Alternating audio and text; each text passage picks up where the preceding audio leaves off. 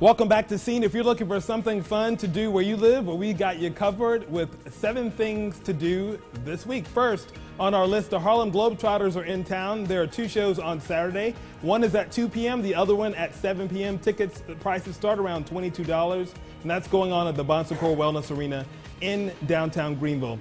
And if you like cars or maybe thinking about buying a new one, check out the South Carolina International Auto Show. That's happening Friday through Sunday at the TD Convention Center in Greenville. Adult tickets are $8 and kids 12 and under are free.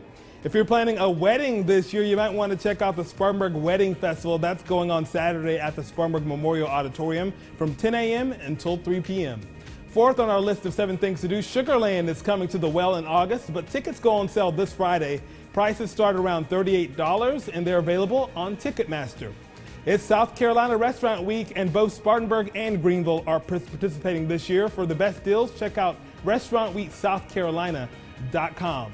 Local singer-songwriter Brooks Dixon is hosting his CD release party Friday night. That's 7 p.m. at the Tipsy Music Pub in the West Village of Greenville. There's a $5 cover charge at the door.